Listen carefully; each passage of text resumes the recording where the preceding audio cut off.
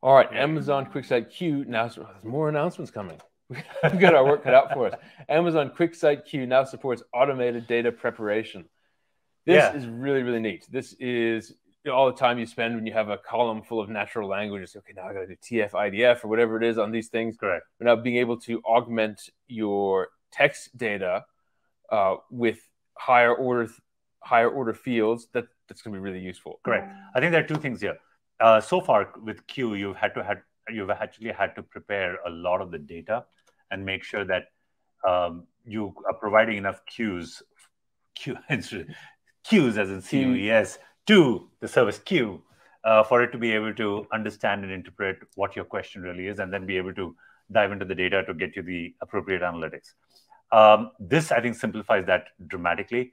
You can already discover a lot of the stuff in there.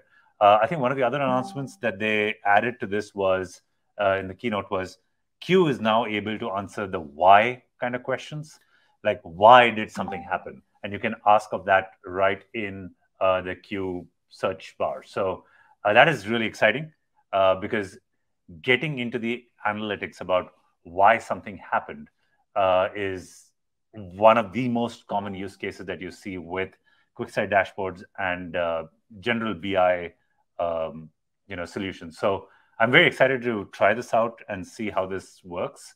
So we will keep you posted, and we'll bring more to you as we learn more ourselves. And yeah, being able the whole big picture of QuickSight Q, being able to add natural language, just being able to use natural language more and more and more. It's such a exciting thing, right? We don't think in SQL queries, we don't think in queries, we think in questions, and being able to have that convergence where we can actually use the way we think, being able to be a lot closer. I guess it's bringing our questions closer to the data, so that's really exciting. Yep. All right, next, let's bring up the next topic, which is about that. We are going to VPC Lattice.